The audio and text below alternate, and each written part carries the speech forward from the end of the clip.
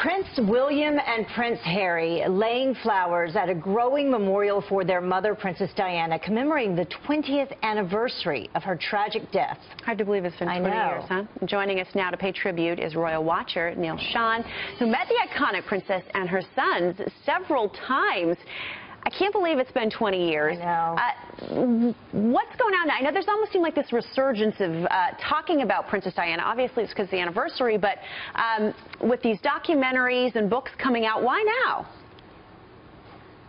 Morning, Heather. Morning, Jackie. Yes, and welcome from London. It's a very strange, eerie sort of atmosphere. I've just been down to Kensington Palace, of course, the former home of the late, great Princess Diana. And while there is not as many flowers, obviously, there possibly couldn't be, but there is a sense of remembrance. There is a poignancy there.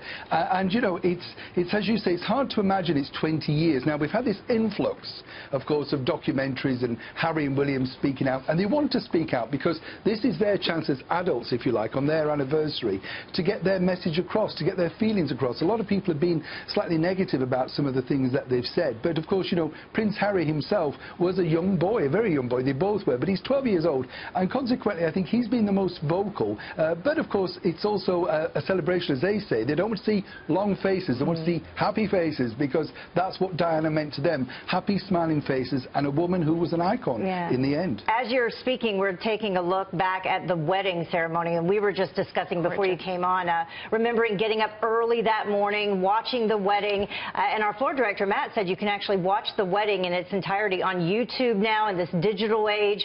You met Princess Diana, what would she think about all of this going on now?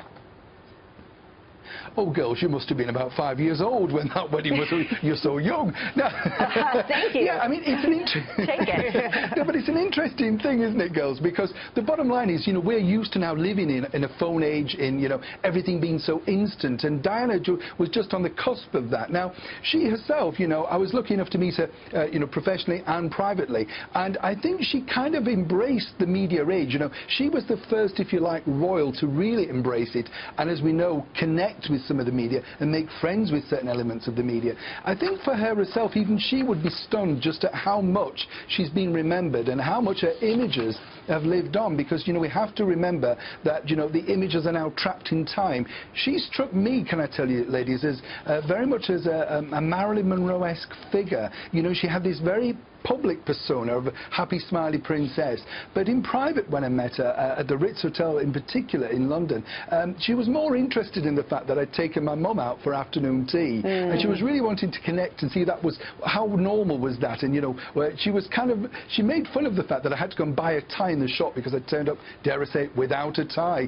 And, you know, I think she liked that sort of thing about people. She was very much a people's princess, for sure. And I read where you said that she had a secret to the media, and that secret was a smile. And that's something we all remember about her. And there was this sense of tragedy, but just this beauty about her and realism about her. Yeah, very humble she seemed. Thank you so much for joining us. We absolutely appreciate it today. A pleasure.